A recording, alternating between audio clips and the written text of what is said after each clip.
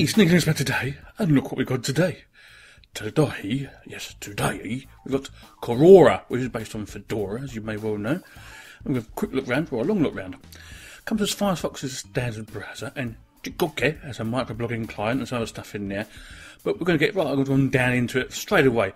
What don't you do normally when you first get a distro? You don't go straight and install stuff, do you? Because you want to know what's in there first. And I'm going to show you what just happens when you do that. On purpose, by the way, before anybody says, oh, anyway, you've gone, you installed your new distro, and you think, oh yeah, I want to install these programs that I really want. What shall I have? I'll scroll down, there's loads of ticks, don't know what they mean, because I'm new to Linux, you know, as you do. And you find one you've seen before, Audacity, and you click install. And you think, yeah, that's it, I'm going to apply that, because I want that. Because you're new to Linux, and you don't read much, you know, when you don't read instructions or anything like that. And an error has occurred. And the error is because you've already bloody got Audacity, you wally. That's the reason why. So that's one thing you don't do when you first get a new distro. Especially Kororaa, by the way. Right, that's that out of the way. Let's get down and dirty and do some stuff, shall we? Yes.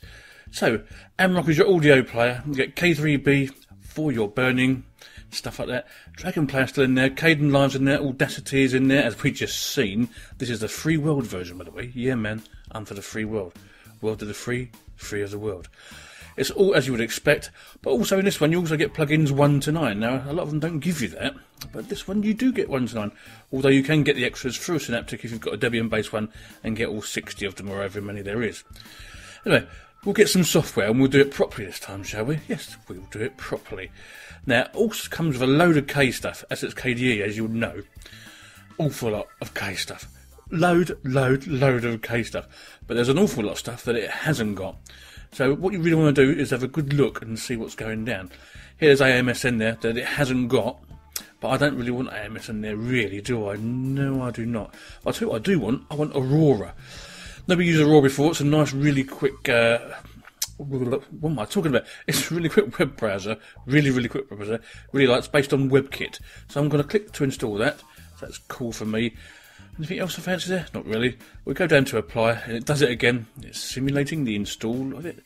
Wants my password, so it's all going hunky-dory. Lovely, dooba-sooba and all that. So maybe wait a couple of minutes or a couple of seconds. It's a not very big download anyway. When I say not very big, I mean not very big at all. But it's a nice one to use. So anyway, we'll just wait a bit longer, and I'll have a quick drink of water while I'm waiting. Hang on a second. It's already finished. That's whoopie-doodah. Now if you click here, you can go straight to Aurora and open it. So we're going to do that. And there it is. And you see how quick that is?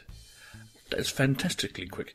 Now it's not all good roses and violets and tulips with Aurora, by the way. Sometimes it does go bang. But not recently on me. Now, as you can see, Google works fine, nice and super fast, lovely jubbly. The toolbox in the corner. So anyway, I'll get rid of all that. Do I do anything more there? No, not really. So that's add and remove software or get new software or uninstall software. Now I've installed this to the full system, and before I updated the system I went into add and remove extras like I've just gone, and I've installed my NVIDIA driver and the Flash player. For the simple reason when I did that before without doing that and installed it and updated the system, it wouldn't reboot whatsoever. So I had to start again. So just a bit of a tip for you there. Yes, and it's the usual quad-core machine I'm testing on here. Yeah. Anyway, there's a little PDF they put up there as well, just to tell you a bit more about it, where to get help, the forums and the Fedora page. Remember, it is a respin of Fedora. And I could live with this, actually. You know, I'm not a big Fedora fan, but this ain't too bad, to be really honest with you. You've got your software updates set there. Firefox is your web browser. I've got a bad mouth today, haven't I? And we'll go straight to the Kororaa Linux page. Nice and soothing page, tells you all about it. Now, it says here it was originally based on Gen 2, which it was. I remember that. That was quite a while ago. But now it's gone over to the Fedora and RPMs and whatever, and they're doing it from there. By the way, this is Kororaa 14 Nemo, what we're using right here, right at the moment. There is a known version, apparently, but we're using the KDE just to say different, really, more than anything else. You know what I mean? Yeah, you know what I mean. Yeah, so yeah, that's a nice web page. And yes, nice it is too. Another drink, sorry about this. So, if you want to know anything about it, go to their webpage. There's quite a few links there. Remember, it's a live DVD. It's not a little one. It's quite a lot. I think it's about 1,400. I can't remember exactly. but it's not an ordinary CD download, so if you're not on a fast internet connection, don't even go there. Now, as you can see, you get Google Chrome as well, which I've installed from their package manager, which is very nice. Works nice and quick. I don't know what I prefer though, Aurora or Google Chrome. Could be one or the other, you know, who knows. Got some tabs here I closed before, and of course one of those is going to be Kororaa, the next page, which we've just seen in Firefox.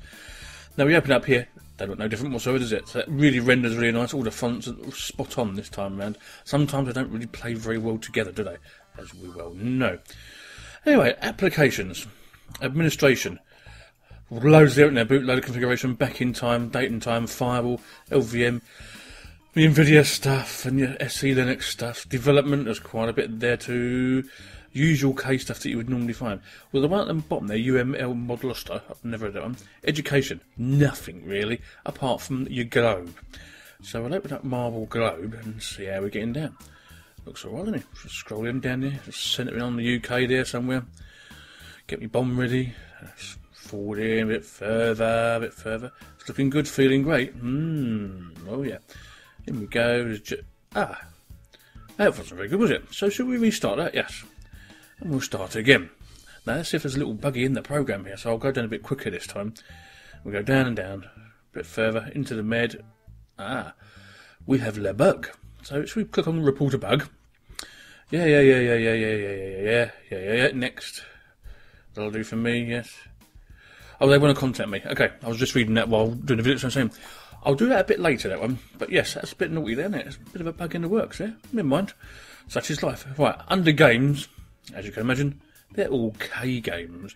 So we're not going to actually go into them. Under graphics, you get quite a lot here, including the Gimpy, by the way, and image viewer and stuff like that. There's plenty in here for you to play with, including screen capture programs as well. A vector graphics editor, which is Inkscape Lite, I think. I can't remember exactly. So I've tried to keep the video below 15 minutes, that is. So anyway, this is a snapshot. It just takes a snapshot of your desktop, like so, as you can see. And you go to Save As, and click Save, and off you go, basically. And it'll save it in that location, wherever you want it to. Works alright, does what it says on the tin. Bit weird doing that case stuff as well. You know, for me, a lot of the videos I do are either using GNOME, or E17, or LXDE, or XFCE. I don't normally do KDEs, as most of you may well know. So it's a little bit different for me. Now, we've done the internet before, haven't we? So we're going to scroll down a bit more for you anyway.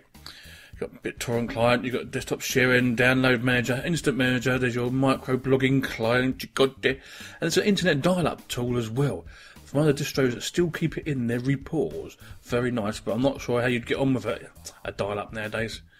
I tried doing one around somebody else's house the other day with a 56k modem. And yeah, it took ages to load the homepage, so we gave up on that one and got him broadband instead. Now, under multimedia, as you can see, we've got plenty here, including Handbrake, the DVD ripper. Oh, yes. Now, remember, before you do this, make sure it's legal to do in your country. So that's not in America or Japan for a start, okay? Now, you get two choices here. You can do an MKV file or you can do an MP4. And you get a choice, and basically just pop your old DVD in, and it'll come up some stuff, and you just choose the ones you want, and off you go, and it'll rip it for you, and you can play via computer, and you can then burn to a DVD or CD, whatever, afterwards. So you've got your media player, you've got Caffeine as well, and Juck for a music player. I've got the QT record my desktop I'm using to do the video I'm using now, so yeah, it's super cool, isn't it? Caden Live is here, and in the box, and in the mix, lovely. Under Office. Now, we have LibreOffice in here. Yes, we do. It's one of the first ones to get LibreOffice. Not the first, but one of the first to get in this stuff, if you know what I mean. Another drink, sorry about that. And as you can see, it comes up and renders rather nice. Everything's all here where it should be, so I thought, yeah, super cool. We've got the fonts, yeah. See what sort of fonts we got, shall we? Yeah, scroll. They're all here that you're going to have to use. Obviously, if you want some different fonts, you know what to do or how to get them. Of course you do. But I did not tell you much more about it. We go down to About LibreOffice here. It's 3.3.2, so that's rather nice, isn't it? Yeah, super duper. Okay, should we get rid of that? Yeah, let's get rid of that. Clicky over there, that's good for me. Next, should we go back to Office and open something else up? Yes, okay, we will. I'll tell you what, open the spreadsheet up. That was super cool. See how fast that was? This is what I'm saying to you. I could actually live with this as a KD. Although KD is not top of my agenda, I could actually get used to this one. It ain't too bad at all, to be honest with you. Yeah. I'm not used to all the widgets and all that, and I'm not really into all that. But hey, it's not a bad system actually. Now it's installed properly, if you know what I mean. Anyway, in this section we get desktop sharing, a disk burning, drop down, Fedora Live's USB creator, a file manager. Also, this is the Keynote Info Center. That tells you what machine I'm using to do it with. So that tells you the version of Linux I've got. So that's 263.5.11.3. Oh, 64-bit, I forgot to tell you that. So it's the old quad core. It's called Puppy PC because I was installing it on a Puppy PC before and I just kept the name, it was easier. This is my memory, total free memory, my physical memory, and the swap space that I'm not using whatsoever, which is rather super dupery, don't you think? Yeah, of course you do. So yeah, that's nice to look at. We're numbers going, and it's all working, showing it's all working, but I rather like it. It's a nice bit to show you, really, isn't it? Well, I thought it was anyway. Yeah. So anyway, we're getting near the end of the video here, so I'm just going to do a few little things for you, and then we're going to stop, and you can make your own decision up. Because remember, it is a big download, so if you want to go with it, you know, you're going to have to consider either buying it or going to an internet cafe that's got super fast broadband, if you know what I mean. Yeah. So we'll close that. Next, where shall we go? I'll tell you what. We'll go and do some stuff with the widgets. Just for the end of the vidvo, we're going to go to add a widget. And as you know, it all opens up down the bottom here. Excuse me. You just drag and drop to where you want it to go, really. So we're going to get to it. No, we're going to go that way. Go that way. So we'll go and find something and put it on the desktop so you can see how to do it and how it works. Most of you will know how to do this and how it works. But if you're new to Linux or anything like this, yes. Some of you may say who've come over from Windows, oh, that's like Windows 7. Oh, I'm afraid I beg to differ here. We was there before you. Sorry about that. Yeah, sorry. Yeah, sorry about that. But yeah, there's lots of out there. I don't particularly like that app myself, but hey, it does the job. There's lots and lots of apps you can choose to put on, or widgets as we call them, to put on your desktop to do stuff that you want to do. So yeah, that's alright, isn't it? Right, we're getting near the end. I said that. So we go. We're just going to do a couple more things. Excuse me, 3:30, some bacon I had today. You get a couple of terminals as well. Your wallet management tool is also there. If we go down to utilities again, you get advanced text editor, automatic mouse clicker. Yeah, okay. Some pop-up notes, a speech synthesizer front end, a system cleaner as well. What else am I going to show you up here? Some bits I missed, you see. A remote desktop client as well. Don't forget that. That's also included as standard, and you don't have to add none of that. What we're going to do though is go over to the tube, make sure that works. I nearly forgot about that, didn't I? Naughty, naughty, naughty. Very naughty. Oh yes. Click OK. So we'll put me in, yeah, we'll put me in, make sure everything's working hunky-dory. So, Sneaky of the Linux goes in the top there.